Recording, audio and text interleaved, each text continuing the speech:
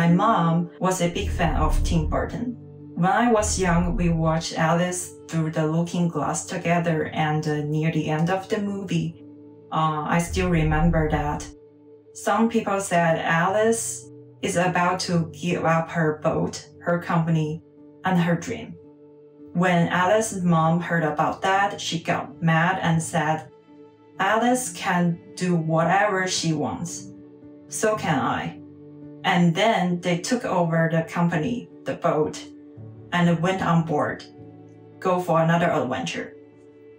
I was impressed, and I realized that if you have a dream, when other people said you couldn't make it, you need to define it, because women can do whatever we want. This is also one of the reasons why I work in movie industry.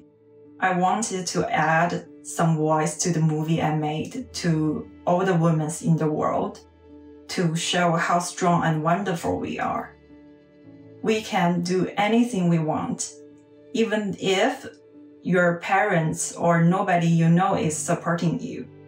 But there are still people that you haven't met yet who believe in you.